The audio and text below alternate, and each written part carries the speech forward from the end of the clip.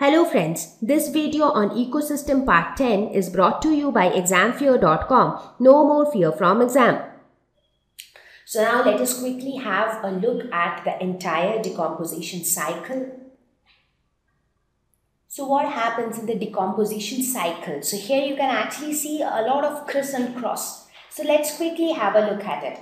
So here you can see, let us start from this step. So we will mark it as numbers, so the sequence so that we can understand the exact sequence. So let us suppose this is number 1, where we see that a plant grows on the soil. Now in order for this plant to grow, it needs nutrients, water, minerals, everything, and it gets all of these from the soil. So the soil provides everything that is required for this plant's growth.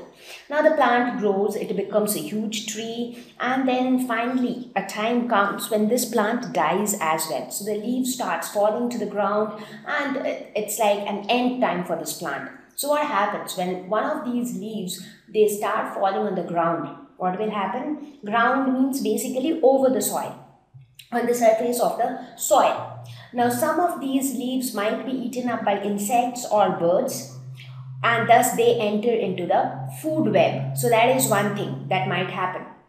So as you can see here, some of the leaves which are falling on the ground that could have been eaten by insects or some other animals, and that's how they have entered into food web. So that is this one.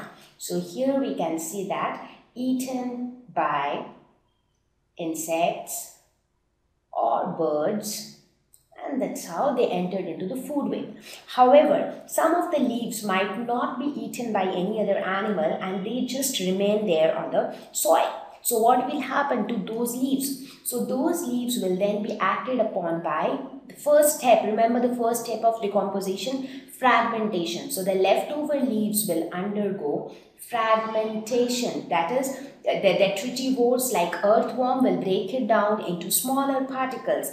And then what will happen? Fragmentation will be followed by leaching, where the water-soluble contents or the water-soluble nutrients will dissolve and will get deep down into the soil horizon. And then whatever remains, that will be acted upon by the decomposers. So here you have the decomposers, and then these decomposers will actually act on the particular material which is being left out, and then finally what will happen? This leaf will get deep inside the soil, and inside the soil humification will take place.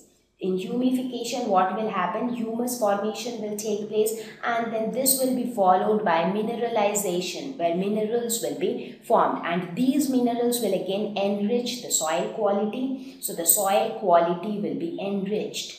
So the soil quality will be enriched or improved, and this in turn will again help in the growth of plants. So this is like a cycle, and this cycle is known as decomposition cycle. So here what do we see? When the plants die or when the leaves fall off, they are either eaten by insects or birds, and that's how they enter into the food web, or they undergo fragmentation, leaching, and catabolism under the action of the decomposers and the detritivores. So in this part takes place fragmentation, followed by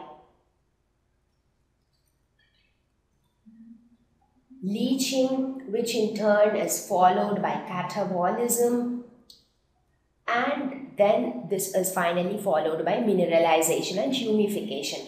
And which organism helps in this? Detritivores like earthworms, they play an important role in fragmentation, and then decomposers like bacteria and fungi, they play an important role in the process of catabolism, humification, and mineralization. So this is how decomposition takes place, and this is all about the decomposition cycle. I think we have covered two important aspects of our ecosystem. One is productivity, and the second is decomposition. Now they were very important because productivity will tell us what is being produced, because all living organisms are dependent on that production. Decomposition tells us what happens when the living organisms die.